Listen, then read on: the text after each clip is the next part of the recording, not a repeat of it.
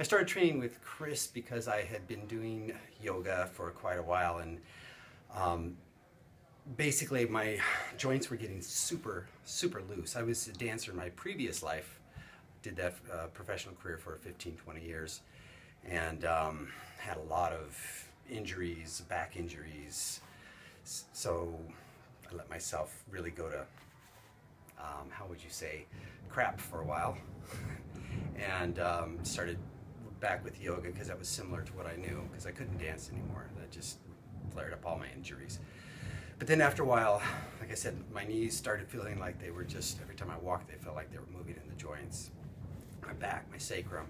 So I started working with Chris, and he took me at my level and brought me up to the point where I'm doing great stuff now, stuff I didn't think I could ever do again. There was a good time there where if I picked up more than 60, 70 pounds, I had sciatica down both legs for 2 to 3 weeks. And now in the gym, we're doing up to 135 pounds, which is great for me. And I'm doing stuff outside of here that's working awesome, and it's been great.